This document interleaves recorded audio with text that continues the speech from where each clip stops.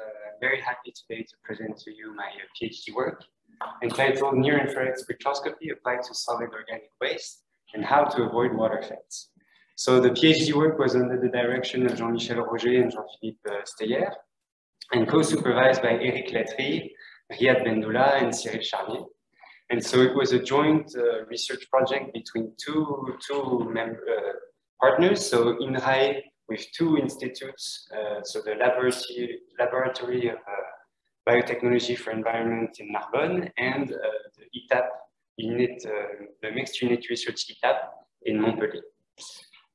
So this is the agenda I will follow. I will first start with an introduction on the context of this PhD work, present to you my scientific objectives, and then I will present my materials and methods which I've used to answer those scientific objectives. I will go through 4 main results that I've selected to present to you today, and we'll go through conclusions and give some perspectives about the work. So as an introduction, the context is on anaerobic co-digestion process. So we see that we have a variety of inputs, including biowaste, crop residues, urban and industrial effluents, a wide diversity of substrates, which can be valorized through the anaerobic digestion process to provide different outputs. So we have the biogas itself, which is mainly made of CH4, methane, and the digestate, which is the co-product. And from those outputs, the biogas is usually transformed to with combined heat power to produce both heat and electricity. And more we have gas grid injection, so we directly inject the gas in the gas grid, and we can also convert this biogas into vehicle fuel. And the co-product, the digestate, can be really used as a fertilizer in agriculture. But in this process, we see that those inputs can be very diverse. We have they are very highly diverse, both in terms of biochemical properties and physical properties. And more than that, we have some daily fluctuations of both in terms of quality and quantity. And so this poses some questions on how to optimize the process, and in particular, how to optimize the feeding recipe, in which proportions we're going to put those inputs on a daily basis. And we see that it requires, therefore, fast and reliable characterization tools in order to characterize those substrates on a daily and continuous basis. So in terms of substrate characterization, the main characteristic that is actually today monitored and used to optimize the feeding recipe is the biochemical methane potential, so BMP. So it consists in taking the organic waste and putting it into glass vials with an inoculum. And during 30 to 60 days, we're going to let the anaerobic digestion process go through. And we're going to monitor the gas production during the degradation process. And the accumulated volume that we have measured of gas corresponds to the maximum volume of gas that can be extracted from a substrate in optimal conditions. But we see that this process is quite long. It takes from 30 to 60 days, depending on the substrate. And so since about 10 years ago, the LBE with ITAP and also another company called Undalis have developed and proposed a news-based characterization tool. And today this is actually used by BioNTech and proposed as a service. So those substrates are prepared. We have freeze drying and grinding steps. Then the powder that we obtain is analyzed through spectroscopy, near-infrared spectroscopy in reflectance mode. And through chemometrics, we are able to predict the methane potential. So that was the results of the first thesis of a PhD by Lester et al. And then a second PhD actually extended this characterization to other characteristics, including proteins, lipids, carbohydrates. And so we see now that we have a full description of our substrates, so we are able to optimize the feeding recipe. So, but unfortunately, well, I will go through what are the current hurdles. But before the advantages, we see that we have a fast measurement, like most of the near-infrared spectroscopic applications. Instead of 1 to 2 months, we do it in 4 days. It's applicable on a very highly diverse range of waste. It's accurate and reproducible, and it's now possible to optimize the feeding recipe, the strategy. But the hurdles is that in this process, what really takes time is the sample preparation. The near-infrared spectroscopy takes about 5 to 10 minutes, but in fact, the freeze drying and grinding steps take up to 4 days because we need to send the sample to the laboratory and then do the freeze drying. So we have to freeze it, then dry it, and it takes 4 days. So why do we do that? The sample preparation today is required to avoid the particle size effects and the water effects. So it's a time-consuming step, and one of the drawback of this technology is that there's a loss of volatile fraction during the drying, and in fact, in anaerobic digestion process, it's quite important because the volatile fatty acids, for example, can account for a major part of the VMP, the potential, the methane potential. And so it limits the online applications to have a continuous analysis of the substrates. So my operational context is really this one. How can we avoid the freeze drying steps and analyze the fresh matter directly by near-infrared spectroscopy? So there are two underlying questions. The first one was, can we find modeling strategies that can account for those moisture content effects? And the second one is, are handheld current portable spectrometers, are they suitable for characterizing such a diverse city of organic waste and when they are wet? So this part I decided not to present to you today, but we have worked on this during the PhD work. So in terms of potential applications, what we foresee is online analysis. So we have in front of at the entrance of the digester, we have an online analysis of all the feedstock, or on-site analysis where we have portable spectrometers and people analyzing the different organic waste sources. So to answer this question of how to build a robust model against water effects, the first question that we've asked ourselves was whether we could influence the influencing factor, control the influencing factor. So that's actually what we're doing today. We're freeze drying and grinding, and so we reduce the influence of water and particle size. But if we don't want this, then one of the second question is whether the measurement method itself can be changed in order to be less influenced by the influencing factor. So when we think of the measurement mode, we have different, when we send light on a substrate, depending on where we actually collect the light, we will have different photons with different information. And so the resulting spectra that we measure is going to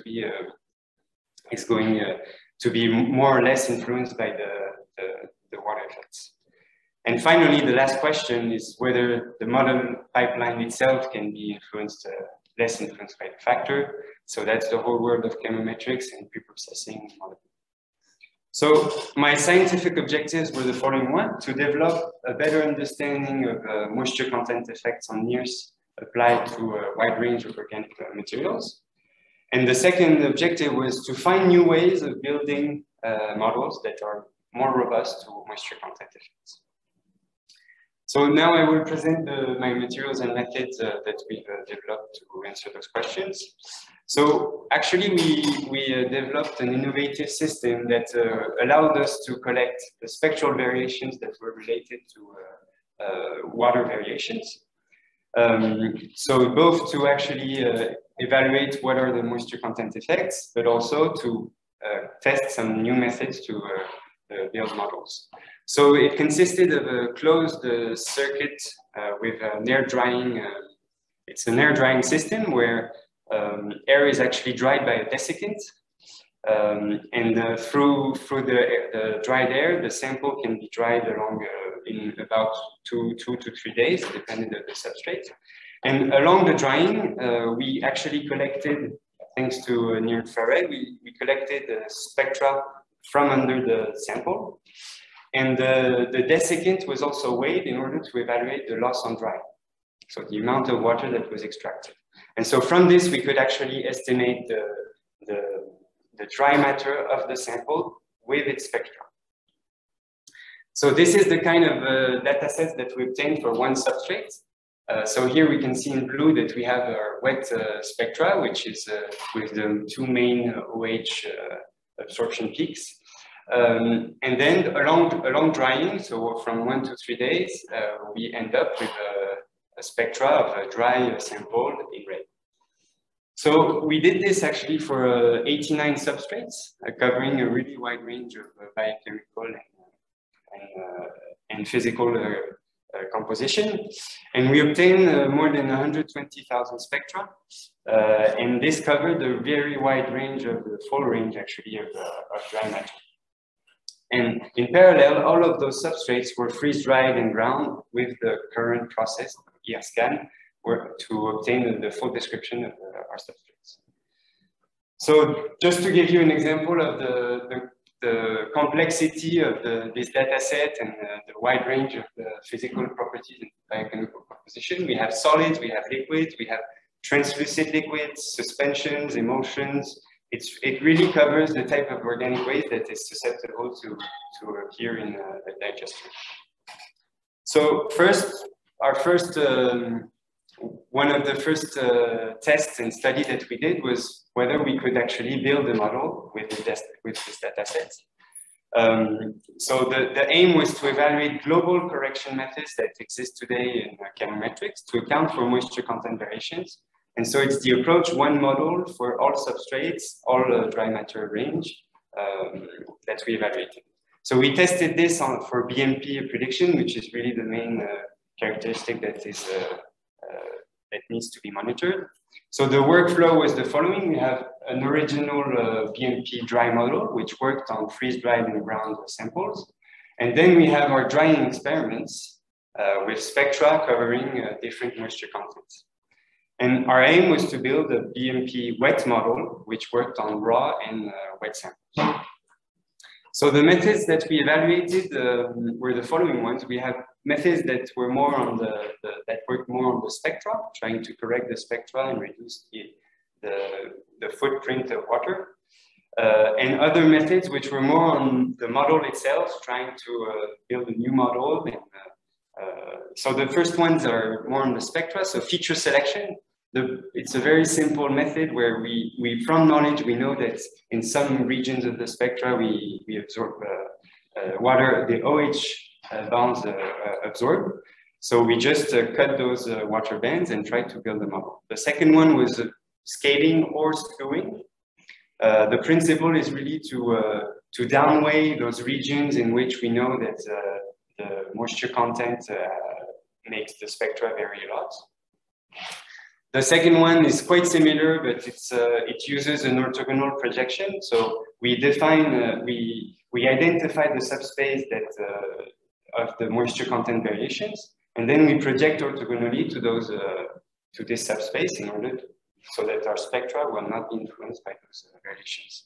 And OSCE-PO is quite similar, but before identifying the subspace, we project orthogonally to what we were going to actually predict in order to, because probably in those moisture content variations, there might be information related to that could be useful to predict. We also tested the transfer methods, so piecewise direct standardization, which the principle is you build a model between your wet spectra and your dry spectra, a linear model, and then you do a model on the dry spectra. So then the methods were more working on the model itself. The really easiest approach is the model update. So it's also called the data augmentation. The principle is just to combine the wet spectra and the dry spectra together and try to let the PLS find the best model. A similar method is repeatability file, where instead of adding the wet spectra, we add those differences between dry and wet spectra, and we say that the y, so what we want to predict, equals to 0. And we can also weigh the two data sets, the influence of those two data sets. And then we tested stacking, where the principle was to actually stack all those methods together. The predictions that were made by each of those samples, we did a PLS on those predictions to predict the BMP. And in the hope of really robustifying even more, because we know that each method could have its own bias and performances. So the two data sets we have were the freeze-dried ground samples, so X-dry, that we call X-dry, and the raw samples analyzed during drying, X-wet. And then we splitted those sets into train and test sets. So X-dry train, X-dry test, X-wet train, X-wet test. And here is what we obtained for the original model, which means that it's a model that was built only on the dry spectrum. So here it's the results, so predicted versus observed. What we have in blue is the X-dry train. So then we have the X-dry test. We see that it follows a nice the identity curve very well, identity line. And now on the X-wet train and X-wet test, so those are the wet spectra, we see that it doesn't work. Our current model, the dry model, doesn't work on wet spectra. So this is what we're going to try to remove, to correct. So the RMSCP, if we look on each time on the test sets, so X-dry test and X-wet test, we see that we have a RMSCP of 65, which is kind of what we aim to have, we target for BMP prediction. And we have 192 of RMSCP, which is really bad, of course, and is not suitable. So now to the right, I present to you one of the correction methods that we employed, so the repeatability file. I will present the others just later. And what we can see is that indeed, in terms of RMSCP, we were able to enhance those performances with a 94 RMSCP, which is quite okay in a sense. But if we look at the R squared, that's where we see that, in fact, we don't really have a model. On the first one, we see that we have a negative R squared, and on the right, with the repeatability file, we see that we only have a R squared of 0.15. And so clearly, there's no model. We can say that there's no model, and that it didn't work. So here are the results that we obtained for all the methods. So my original dry model, which was built on the X-dry set, here are the performances. We see we have about 64 of RMSCP, and the R squared is about 0.7, as we have seen before. On the X-wet, we have seen that it's really a bad RMSCP. And what we can see for all those methods is that, in fact, all the R squared are negative or 0 or not above 0.2. So in fact, none of those methods were able to correct and account for moisture content effects. So another point on this study was that the prediction error really depended on substrates. And so here are the RMSCP that were evaluated per substrate, and we see that we really have big differences with substrates which are up to 175 error, and others which are really good under 0.40.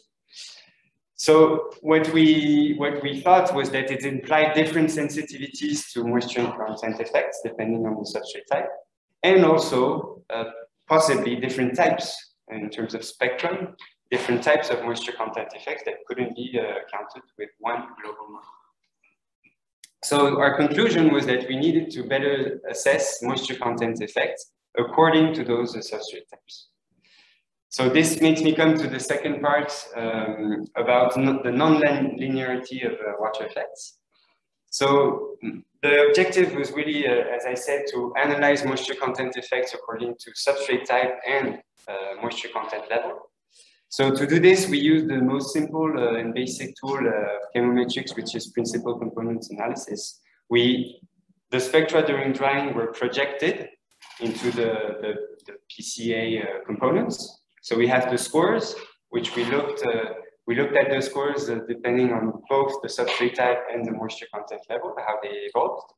And of course, we analyzed each of those, the loadings of each principal components to better understand what, in terms of spectra, what kind of variations it represented. So here I've decided to present to you the within substrate variations, PCA on the within substrate variations, meaning that for each substrate, we center the block, and then we do a PCA on all of those blocks. So it allows us to really see for one substrate what kind of variations we have during drying. So the first loading here is really corresponds to the kind of the mean spectra. It's a really a general, it represents the scattering mostly.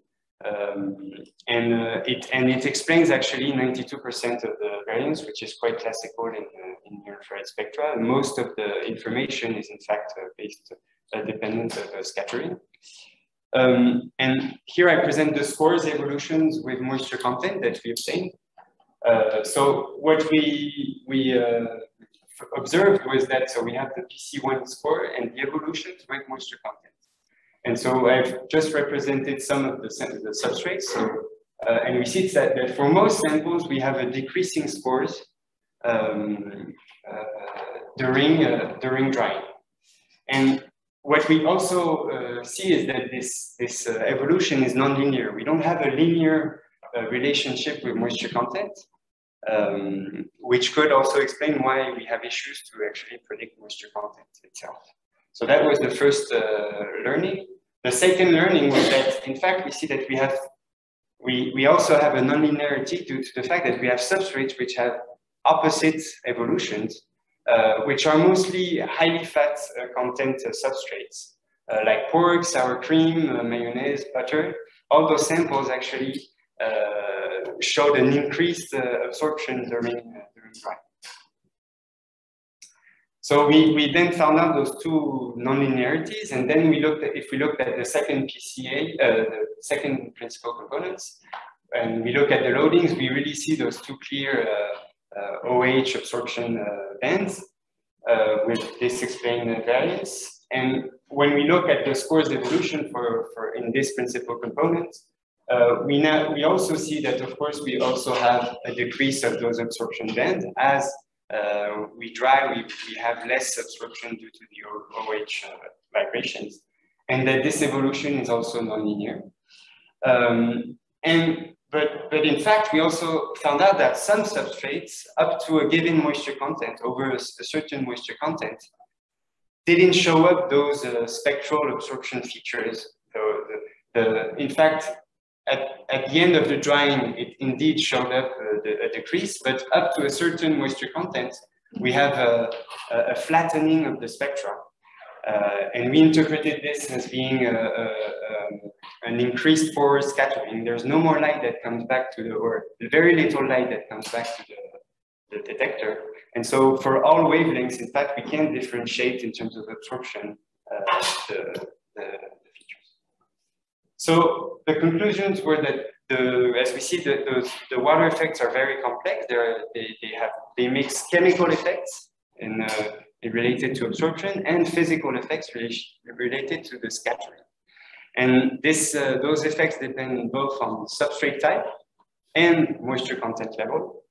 And we also saw that from here, we really, one of the learning was about the physical effects that I think we don't really think about when we think about water effects. We always talk about those OH absorption bands, but there's a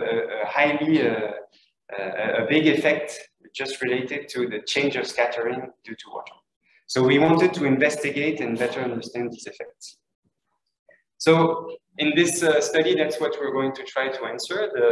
The objective was, how does water actually affect the light scattering in the media?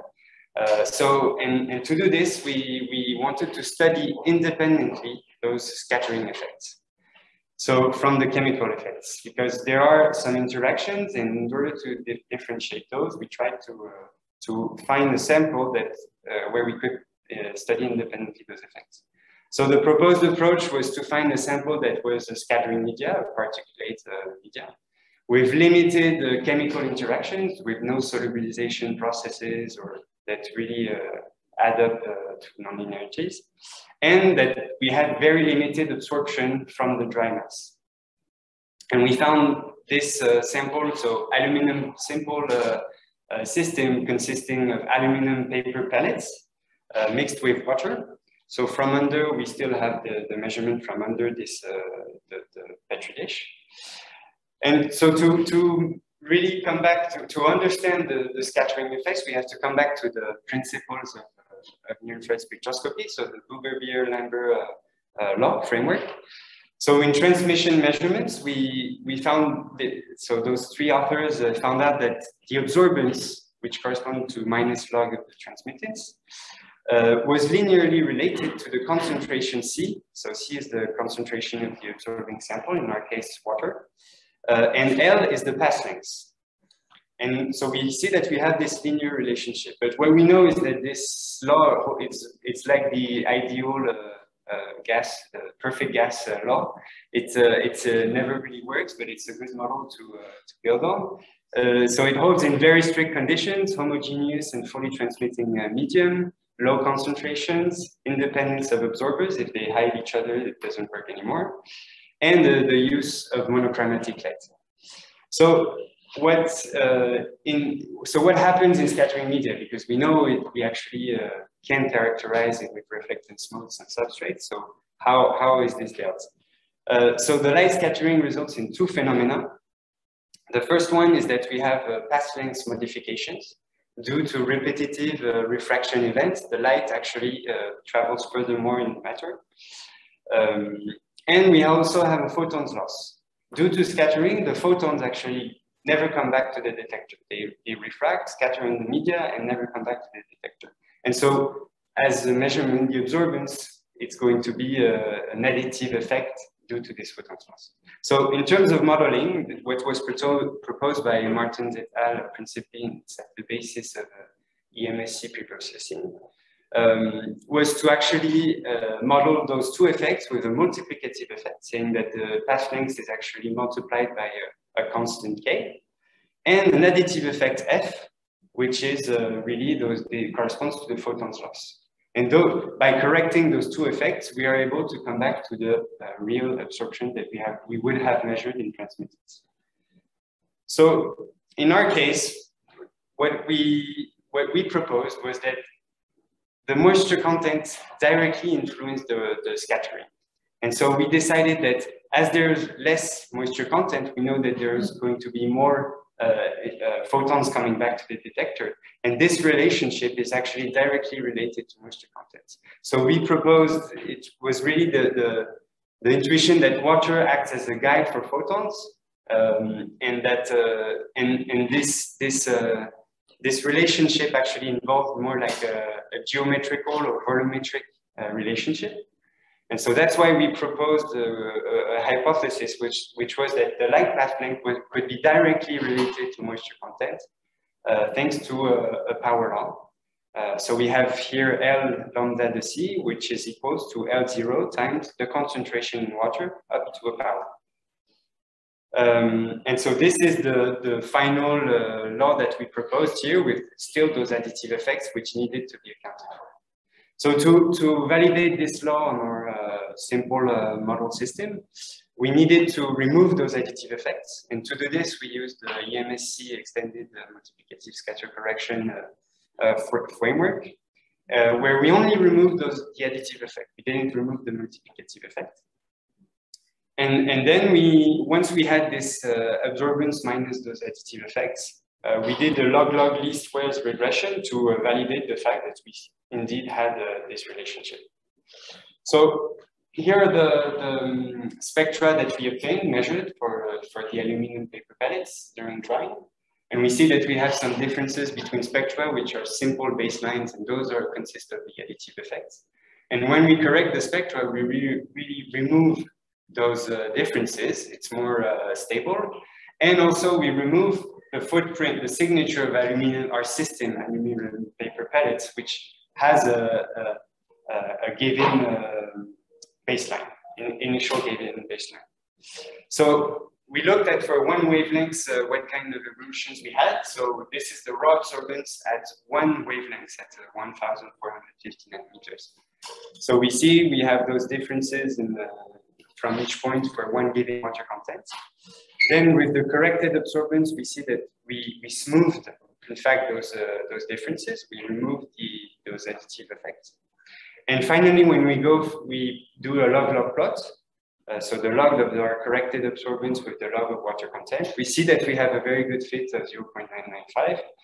And this is interesting because now from the slope and the intercept, we're able to evaluate what is our power and what is the extinction coefficients if we really want to do a spectroscopic study of the sample. So this was for one wavelength. We then applied it for all wavelengths independently, each wavelength from 1,000 to 2,500. And we obtained for most of the wavelengths up over 1,350 nanometers, a very good R-squared. And we actually, in fact, had stable, if we look at the slope value, so the power, it was very stable at 1.5. So this further validates the power law, and what's interesting is that we now better understand why even building a simple moisture content prediction model for a wide range of moisture content is actually not suitable. So the PLS eventually can evaluate this power law, but it's linear, so there's no. It's an approximation which could work, but it's not the best. So we tried to investigate a bit what were the implications on those quantitative calibrations. So to do this, we tried to predict water content on our system. So we had X, which were the drying spectra during drying, and Y, which was the water content. So this is the way today we would actually try to predict the water content. Then we did EMSC additive, so we only removed the additive effects. Then complete is really both additive effects and multiplicative effects. So we remove those path length differences. And finally, what we actually proposed was to remove the additive effects, then do a log-log transform of both X and Y, and look at what we have. Because thanks to the log, we linearize the relationship. And what we can see, so here is the RMSCC of water content, depending on the substrate, the number of latent variables. And even with one latent variable, we have a better model, a more simple model, which means that it's more robust. And so what we see here is that the log transform could actually provide, using this knowledge that we have, could allow building much simpler and better models. But of course, what we can see is that we need to be able to remove those additive effects. And that's, in our system, we had our dry spectra, so we knew how to remove them, but it can be much complex for other systems. So the main conclusions of the three former studies I've presented is that the global linear models were not reliable. The strategy one model for everyone, if we use linear algebra, it doesn't fit. The analysis of water effects, so we see that we have a clear nonlinearity, which is depending both on moisture content and the substrate type. And the scattering modifications can be modeled by a simple power law related to path length differences. So from this, we wanted to investigate the possibility of building local models in order to simplify our problem and having a given number of substrates at a given within a given moisture content range, and try to see if we can better build models. So this is my fourth study I'd like to present.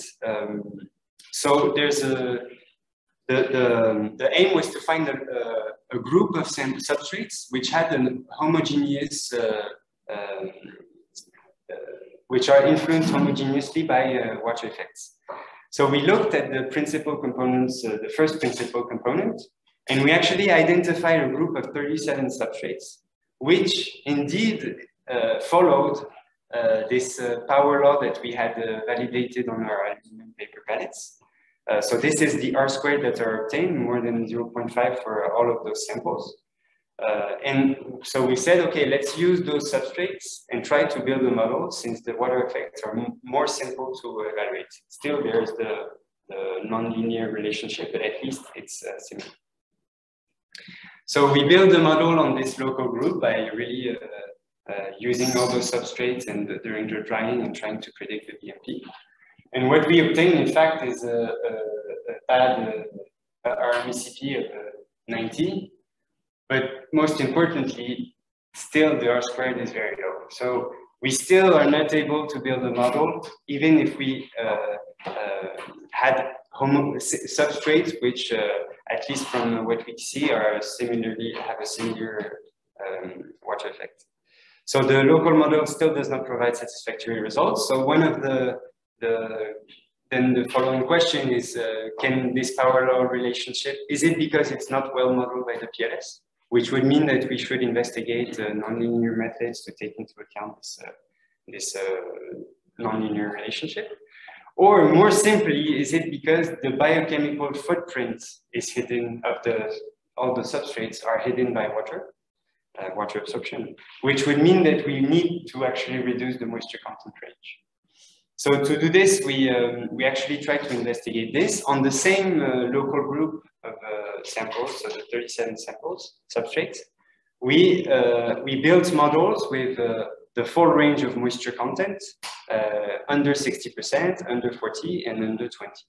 And you see that, of course, there's more satisfactory results as you remove the moisture content range, you reduce the moisture content range.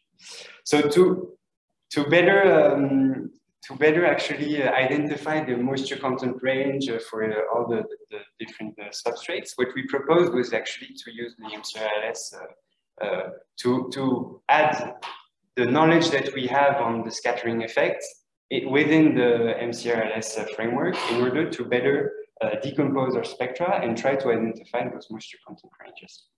So the principle is really you have X, so the drying experiment. And MCRLS is going to decompose into two matrices of concentration C and spectra S. And with an alternating least squares, you identify S knowing C and X, and then identify C knowing S and X. And what's really great about this framework is that you can add up constraints based on the knowledge that you have on the system. So the spectra here, it's quite classical. We said that the spectra will never be negative. So we added this constraint. And on the concentration profiles, we said that it wouldn't be negative. We said that there's a closure. So we need to have a sum to one of the concentrations. Unimodality means that we have only one mode. So we only have quite simple evolutions of the different spectral footprints. And finally, what's really here new is to add this hard modeling constraint where we force one of the components to follow a power law. So we did this here on wheat chaff. So wheat chaff is really mostly fibers. And so this is the observed spectra that we obtained during drying. And those are the spectra and the concentration evolutions that we obtain. So we see that we have a very good reconstruction with 1.89 lack of fit. But what's really interesting is when you look at the concentration profiles, you clearly see here nonlinearity up to over 60% of moisture content. So in this case, for this substrate, we would actually reduce. There's no point in building a model from 0 to 80. Linear methods will not be able to do this. So it would be much better to actually do a model between 0 and 60% and eventually 60 to 80. So it also allows to really identify the non-linearities that could be due to measurements, but also just to the phenomena, the substrate specificity. So in terms of conclusions and perspectives, regarding the first objective, which was to develop a better understanding of moisture content effects on and in particular when it's applied to this whole huge diversity of organic materials. So we see that we have developed a new experimental setup that could easily enable us to analyze the water effects and build correction strategies. We see that the moisture content effects were shown to be both physical and chemical, and that we could relate the path lengths differences due to moisture content differences directly with a simple power law. So the second objective, to find new ways of building local models that are robust to moisture content effects. We have shown that the global correction methods we've tested quite a lot, they are insufficient due to the non-linearity of effects. That's very clear. And the second result is that the local modeling is actually the strategy that we suggest, and I think it holds promises. So in terms of perspectives, at least on the fundamental knowledge that we have on water effects, I think we should investigate the modified year-long law that we proposed in more complex systems, and in particular when we have how to deal when there's an absorption, clear absorption by sugar, by fat, how to deal with those effects, how can they be decomposed, because scattering and absorption are very related, in fact. And so quite similarly, how to remove additive effects. Here we had a simple model where we could remove those effects very easily because we had the dry spectrum. But how can we do that on a substrate where we don't have those dry spectrum? And the quantitative calibrations on wet samples, we want to develop more the knowledge-based local approach that with the help of NCRLS. We would like to evaluate, of course, nonlinear methods, since we see that the phenomena is nonlinear. Can local PLS, SVM, and up to random forest or neural networks, can they deal with this nonlinearity? You know that we are going to have issues, probably. It's more a black box approach, so in terms of maintenance, it could bring issues, but we think it's worth trying. And one of another perspectives could be to use the news measurements during drying as one predictor. So I know some authors have done that by heating a sample and taking spectra during heating. And of course, using this this evolution of spectra during a process. So here it was heating, but here it would be drying. Could add up and help to disentangle the different effects and use this kinetic as for prediction also. So this is the use of N-way methods such as NPLS or others.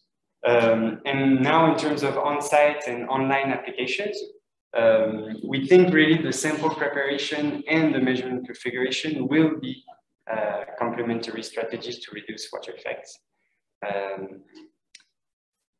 And we also should pursue the evaluation of low-cost and handheld spectrometers, so on wet substrates, because this was done during the PhD work on freeze-dried and ground samples. So we see that still we can use handheld spectrometers on those samples, but on wet spectra, we still need to assess this. And with this, I thank you everyone for your attention, and happy to answer your questions.